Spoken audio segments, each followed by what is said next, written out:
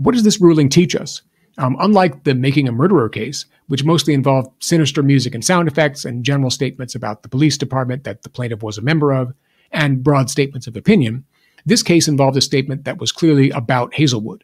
That is this a guardian angel or a stone-cold killer? It was a statement that was clearly about Hazlewood because his picture was on the screen at the moment that it was said. I suppose you could argue that this narrative just asks a question and doesn't explicitly claim that Hazlewood committed the murder that Gilvery was later convicted of. But if you look at the statement in the context of the entire documentary, you can see why a reasonable viewer might take it to be an allegation that Hazlewood committed the murder.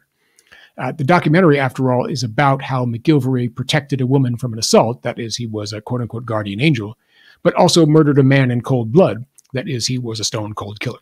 So that statement by the narrator wasn't just a question. It was a summary of what the documentary claims that McGilvery did,